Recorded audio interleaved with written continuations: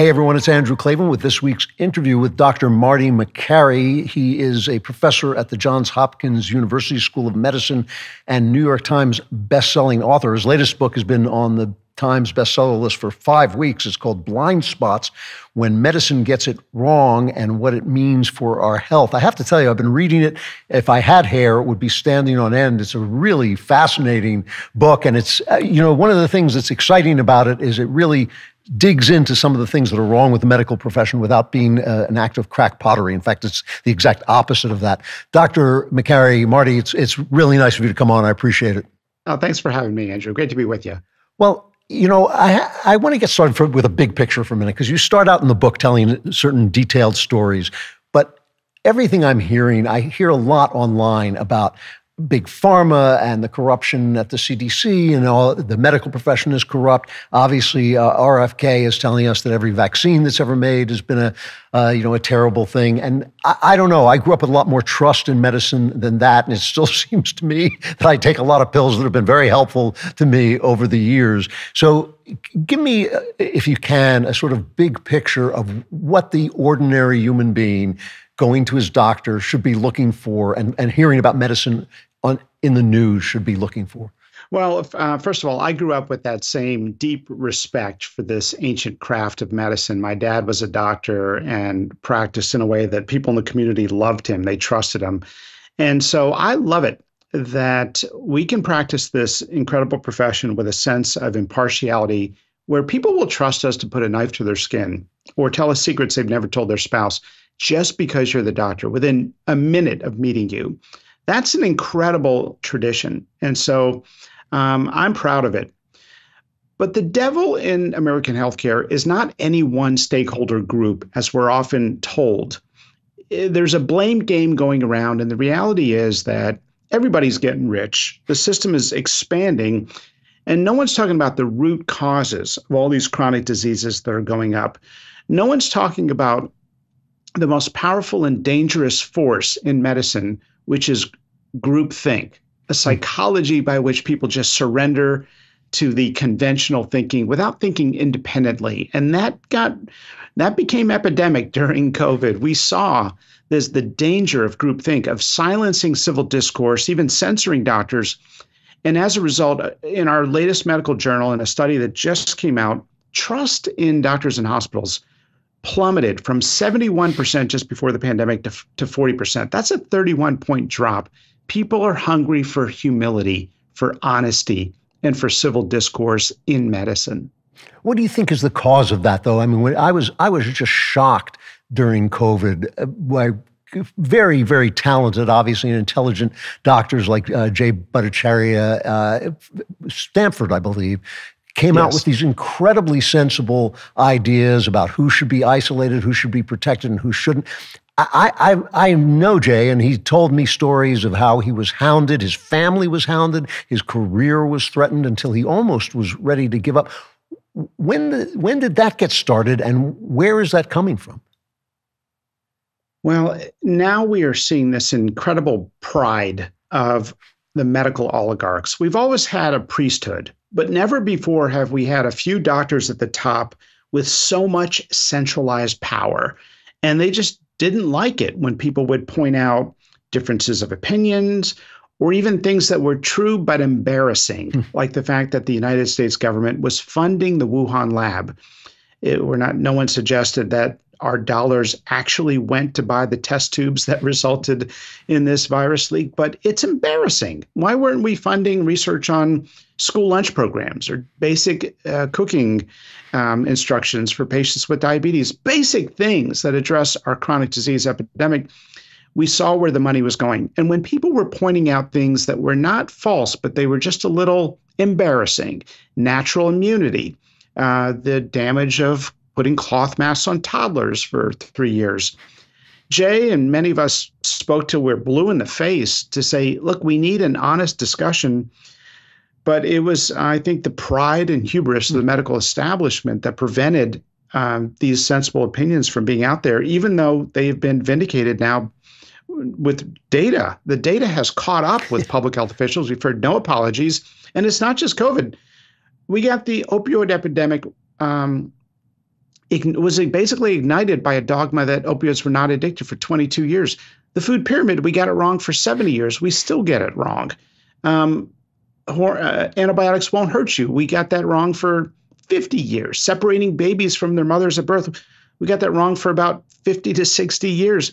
You don't see the humility that people are hungry for, where people say, we got this wrong, we feel terrible, this is what people should know, and this is what's based on science. The most dangerous thing you can do in the medical profession is to issue a strong recommendation with such absolutism and suggest that it's based on science when it's not. We're seeing that now with transgenderism. You're seeing that with so many areas you are not allowed to question. They're sacred cow topics.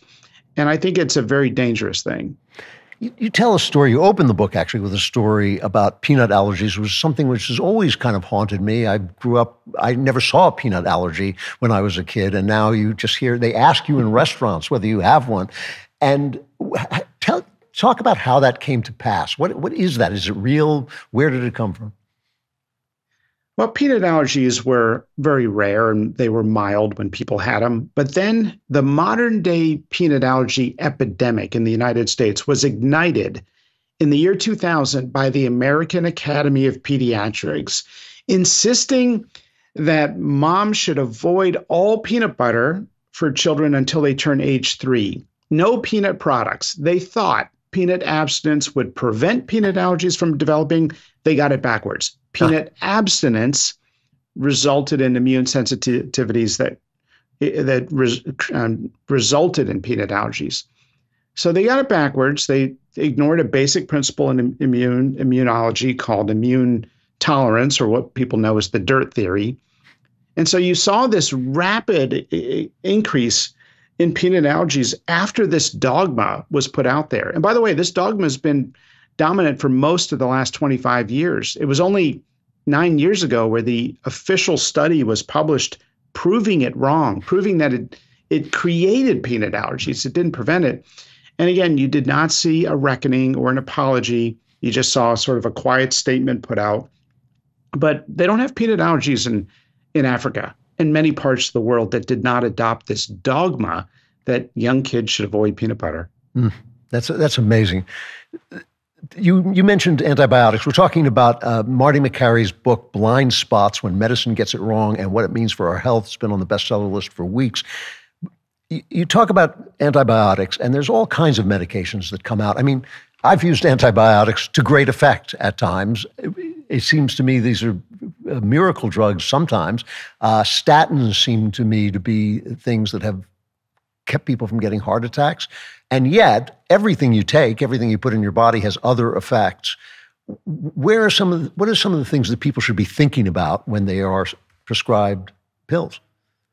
Well, one of the biggest blind spots of modern medicine is the microbiome. That is, the millions of different bacteria that normally reside in the gut. They line the GI tract. And they're not just sitting there, they're busy. They are involved in absorption and digestion. They train the immune system. They make most of your body's serotonin, involved in mood and mental health.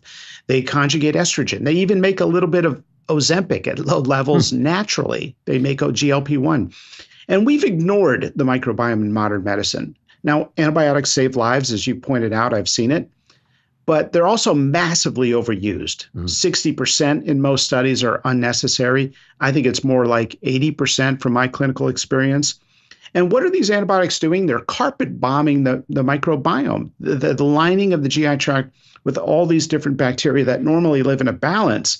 And so we alter the microbiome. It alters gut health.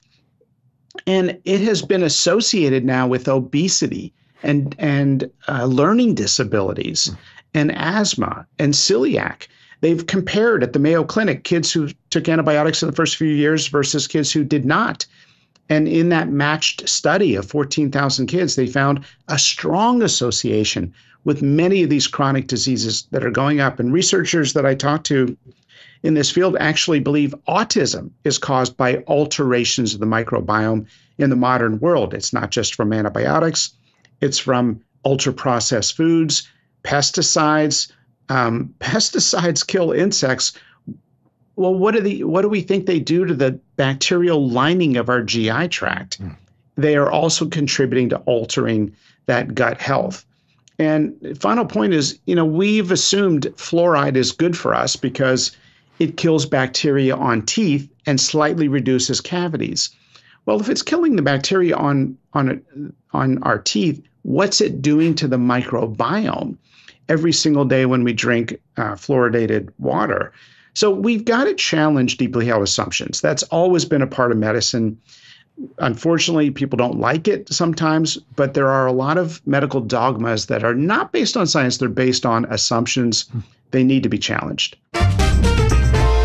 You know what the radical left doesn't want you to have? A good night's sleep. They want you tossing, turning, worried about the latest crisis that they created. But here's the thing. We need to be well-rested to fight the good fight.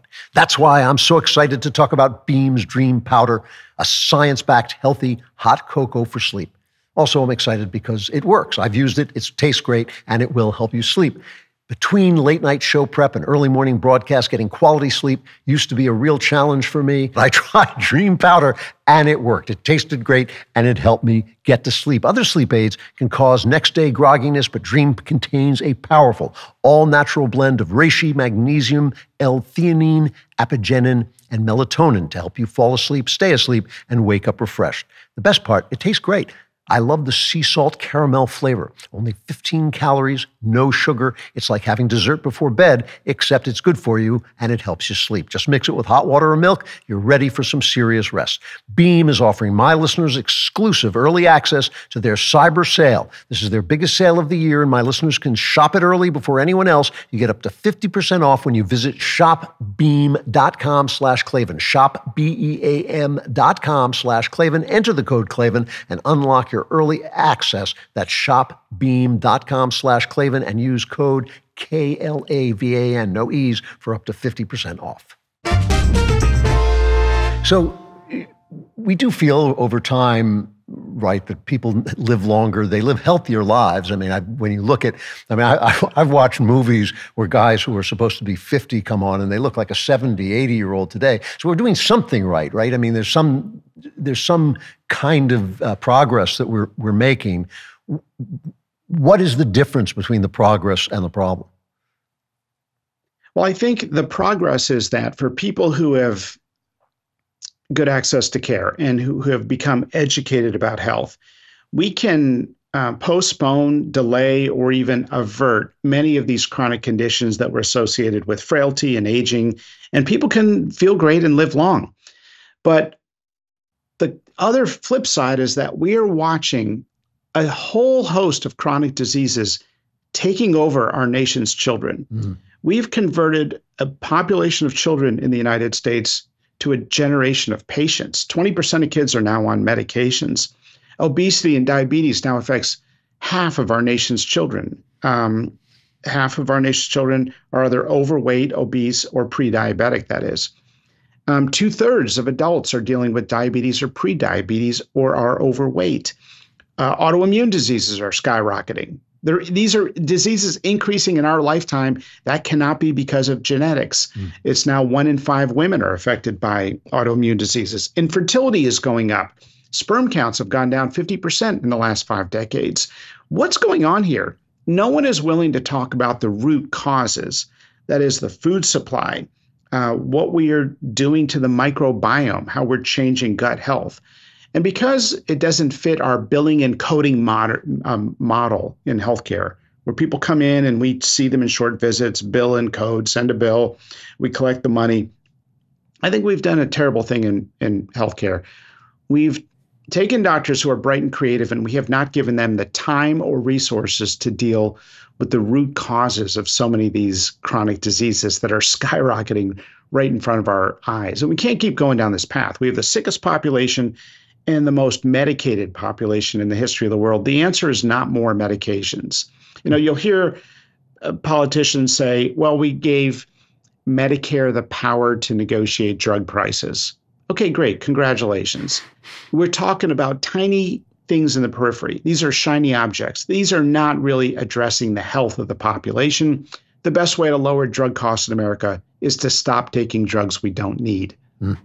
So, gee, so much in here that I want to ask about. You talked about autism. Now, autism, there is famously this idea that vaccines cause autism. That's a fairly sweeping statement, and the people who sell vaccines say there's absolutely no connection. RFK Jr. has made a crusade. I mean, basically, he has no good word for any vaccine. How do ordinary people, how do patients think about vaccines? Well, vaccines save lives. There are vaccine preventable diseases people need to respect because we live in an era where we don't see them because of vaccinations. But at the same time, it is okay to question one or two vaccines or the timing of those vaccines. For example, I believe in many of the vaccines that are recommended, but do we need to be giving the hepatitis B shot at birth?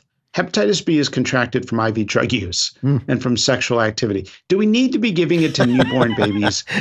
Right? These are the sacred cow topics you're like not allowed to ask in medicine. It's nuts that you're not allowed to ask them, though. I mean, is there a connection between vaccines and autism, and where is that a complete nonsense? So there was a fraudulent study that was clearly shown to be fraud, and that study is what really generated a lot of momentum around this. You know, I always try to think of what truth is there in the people I disagree with, and I think there is a shred of truth, and that is there are some environmental exposures. It may be showing up in our food. It may be something that alters the microbiome that then results in the increase of autism. But you don't see these high rates of severe autism, you know, when kids can't talk by the age of 4 or 5, for example, in Amish communities where they're still living off of good soil and they are not exposed to some of these chemicals and ultra-processed foods. Much of the baby formula, the infant formula, is loaded with some chemicals called seed oils that sound natural, but they're not. They're denatured and they have a chemical solvent.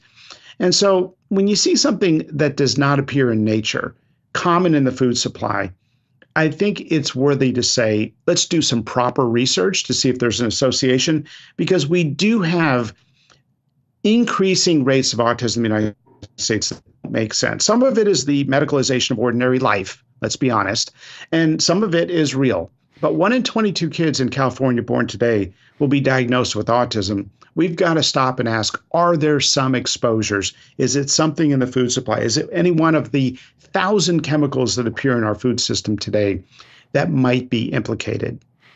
You know, you've mentioned the food supply several times, and obviously this is another thing that has become a kind of politicized subject.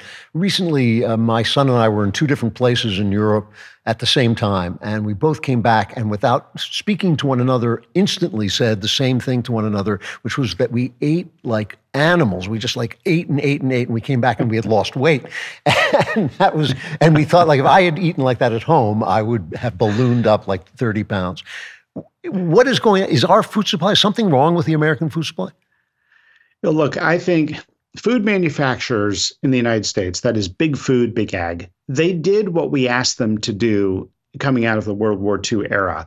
We asked them to address food insecurity and starvation and to mass produce foods. We had a dogma that the only bad thing was natural fat. Turns out that was not true. And so as long as they avoided natural fat, it didn't matter how you got your calories. And so they basically started producing ultra processed foods, engineered highly addictive chemicals added to the foods, and really packed in the sugar in the form of things like high fructose corn syrup. Well, that had some unintended consequences, and we're seeing it now today. 60 to 70% of the calories the average American child gets now is through ultra-processed foods. And so it's no wonder that people are coming in with inflammatory bowel disease conditions, irritable bowel, the alterations to the microbiome from bacterial overgrowth we don't fully appreciate and we underdiagnose. We don't know what to do with these patients. And every now and then, somebody will come back from Italy and say, you know, for the first time in my life, I felt great living in Italy for the summer. And that's what you're talking about, getting back to whole foods. I mean, these are almost biblical principles, whole foods, clean meats, fasting, meditation. The medical field feels like they are discovering these things for the first time every now and then in some study. I've been using Prize Picks this football season, and let me tell you, it's the most straightforward daily fantasy platform I've ever seen. No complicated rules or bureaucratic red tape. Just pick more or less on player stats, and you could win up to 100 times your money with as little as 4 correct picks. When I say straightforward, I mean it. I can make my lineup in under 60 seconds. That's the kind of efficiency we conservatives dream about seeing in Washington. What really sets Prize Picks apart is how they put their members first. They're available in over 30 states, including California, Florida, Georgia, and Texas. And they've got this great feature called Flex Play, where you can still double your money even if one of your picks doesn't hit. Imagine if government policies were that forgiving. And unlike the federal government, Prize Picks actually looks out for you with their injury insurance policy. If your player leaves in the first half, your lineup stays alive. That's common sense. Plus, they've even added Venmo for quick and easy deposits and withdrawals because they understand it's your money and you should have access to it. So this time, I'm betting Patrick Mahomes to go under, to play less, because he won't pass to Travis Kelce, who also is going to have fewer yards. I don't know why he won't throw to Kelce. Download the Prize Picks app today and use code Klavan to get $50 instantly when you play 5. That's code Klavan on Prize Picks to get $50 instantly when you play $5. Prize Picks. Run your game and learn how to spell Klavan. We're talking to Dr. Marty Makary about his best-selling new book, Blind Spots, When Medicine Gets It Wrong and What It Means for Our Health. And I'm serious that it is the absolute opposite of crack pottery, which is almost what we hear all the time about medicine, and it's much more expert and targeted than that. Let's talk about this idea of big pharma, because this is another thing that's easy to throw these phrases around. I kind of like an industry that produces medicines that keep people alive and solve problems that have never been solved before. So I'm kind of in favor of pharma, but there is such a thing as big pharma. When you see something like Ozempic, you mentioned that before, it comes out and all of a sudden it's everywhere. And I walk down the streets in Manhattan and women are shaped differently than they used to be. It's a really strange thing. I mean, I feel a little bit of reluctance on that. It seems to me that there must be, I hope this has been thought through, and I doubt that it has. Is there such a thing as big pharma in the sense that a group of people who want to sell you pills, whether they've been tested or not, whether they're good or not? I guess that's my first question. Let me start there. Is there such a thing as that kind of big pharma? I tend to see the best in everybody, and I think we've got good people working in a bad system. At pharma, they're doing what they're supposed to be doing, and that is developing medications that have a market and generating revenue for their shareholders. I think, though, we need to keep it in check and just make sure it doesn't dominate our research enterprise in the United States, because the NIH appears to be asleep at the wheel when it comes to many important health topics. Are they spending their money studying food and many of these chemicals that appear in food? No, where did they spend their money? Well, we learned during COVID, they were sending money to Wuhan, China to study bat coronaviruses.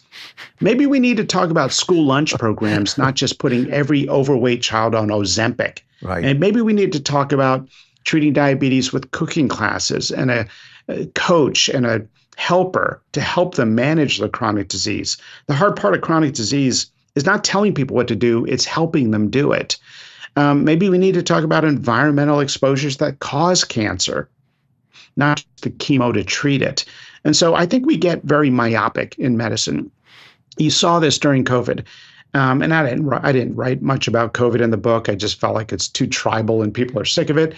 But you had this myopic single intervention solution where it was only vaccinate, and if it didn't work, keep vaccinating. They only discussed one intervention.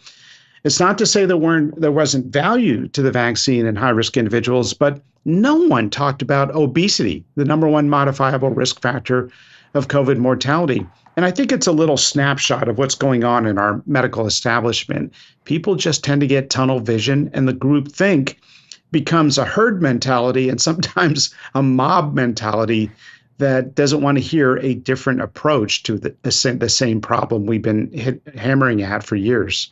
When you talk about obesity, which is obviously a huge problem, and there's this body positivity movement that is selling obesity as healthy. I mean, they put this on the cover of magazines, obesity is healthy. And it's obviously a killer. On the other hand, I do understand that food is a hard addiction to break because you can't go cold turkey on it. And so it makes it tough to get off. When something like Ozempic comes along, what is your response as a doctor? Do you think like, okay, this has a use, but it's being overused, or it can't possibly be overused, they should have as much of it as possible? What is your first reaction to that? Well, I think in the modern world, in the echo chambers of social media and cable news, people want to take a pro or against view on everything and dig into that position, even if new information comes out. That's not the way we should be doing medical science. Ozempic is GLP-1, which is a molecule that is normally in the body.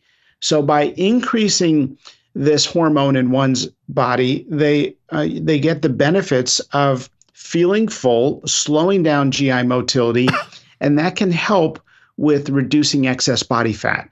By the same token, you've got to change your lifestyle or you're going to be on it for life. And there are side effects of being on it for life.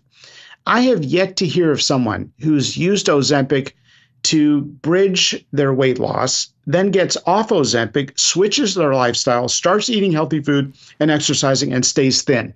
I've not seen that. Instead, what I've seen is simply put it in the water supply or demonize it by exaggerating the complications. I think it's neither. Okay. Yeah, I mean, because I feel the same way about antidepressants. I mean, exactly the same way. I think a lot of people get on the antidepressants, but they don't get rid of the, you can literally go to a psychiatrist and say, my wife left me and I'm sad, and he will drug you. And I think that is, I think that's criminal. I mean, people do have emotions and things that go wrong. And I worry with Ozempic that people will not, it teaches people not to have the discipline that they're going to need. So what are the systemic adjustments? You're talking in very big terms about a very big problem, a kind of profession-wide problem. If you had to make a list of systemic adjustments, I know you're not running for office, but still, if you had to make a list of systemic adjustments, what would they be? Well, number one, a bunch of us as physicians with credentials are going directly to the public to try to educate people about health, the types of foods to eat, the decisions, the exercise programs. There's a bunch of us now. Casey Means, Peter Attia, Mark Hyman. And so that's step one, educate the public to dispel the misinformation that has been put out on health. And you know who the number one propagator of misinformation has been over the last 60 years? It's been the United States government, the food pyramid, ignoring the giant blind spots of the poison food supply and seed oils, microplastics, heavy metals, ultra-processed foods that include addictive food chemicals. No one talks about it. I got zero education on it in med school. It's a real thing. Number two, I would say we need to address corruption in our government health agencies. They take millions of dollars from each of these giant stakeholder groups that they are supposed to regulate. There are conflicts of interest in committees that say write the food pyramid, nutrition guidelines. 90+% of them are being paid by the food industry. So we can address corporate corruption in government. And finally, we've got to change what we fund research on. We need to start studying the root causes of these chronic diseases, not just the medications and the surgery operations to treat them. Take, for example, atrazine. It is a weed killer. It shows up almost in everything in trace amounts. It's in corn and soybean and everything that's a staple of the American diet. Well, atrazine, the chemical atrazine, is a hormone disruptor that can convert a female tadpole to a male tadpole. I mean, it is a powerful chemical. And we don't study it. Who's interested in studying that? Big pharma, is pharma going to study it? No. Is the NIH studying it? No, they're too busy studying bat coronaviruses or some other stuff. These are like central issues in health that we have to study when the age of puberty is going down every year. and sperm counts are going down and infertility rates are going way up. We have got to look in our blind spots and see what should we be doing differently. Okay, those are good systemic. That was a good answer to my question. And my next question, probably my last, is what about the ordinary person? You go to your doctor, you trust your doctor, you like your doctor, he knows your body, he knows your history. What are the kinds of questions you should be asking? What should you be thinking about if you don't want to be a fanatic, but you want to stay healthy? Yeah, first of all, most rank and file doctors in America are amazing people who are trying their best. Mm-hmm. And my beef is not with them. My beef is with a small group of medical leaders at the top who issue broad and bold recommendations with no scientific support. That's when we get into big trouble in medicine. So when it comes to emergencies, do whatever the doctor tells you. But when it comes to chronic diseases and other ways that you can approach a chronic disease, ask around, get a second opinion, read up on things from respected physicians, from respected institutions like the ones I named. I don't think many doctors even know that you can successfully treat rosacea, a skin rash, by changing what one eats, or even reduce the risk of acne, or cure diabetes when it comes to type 2 diabetes. 90% of the time, it can be cured with a radical change in what one eats. But when we have a system where we are seeing patients in short visits and we're being measured by our throughput, you don't have time to get into all the details of how you actually prevent heartburn. Instead, it's much easier to prescribe the heartburn medication. And that's why it's good for the public to be educated. And when it comes to heart disease prevention, most of what we've heard is wrong. Tiptoeing around cholesterol in your diet is a great paradox, since the cholesterol in our body is made by our body. It doesn't come from our dietary sources.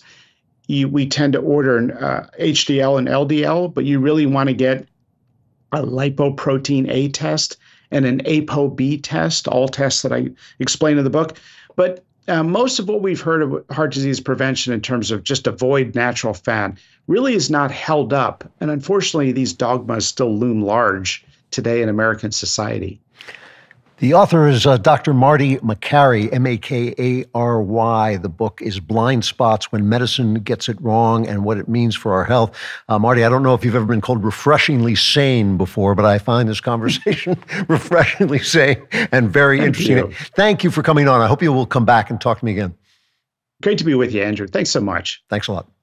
Well, that was really interesting, and just, as I say, refreshingly saying, nice to hear somebody talking in grays and complexities instead of screaming and yelling about conspiracies. If you want to hear screaming and yelling about conspiracies, though, you can come to the Andrew Klavan Show on Friday. I'll be there. I hope you will be there, too.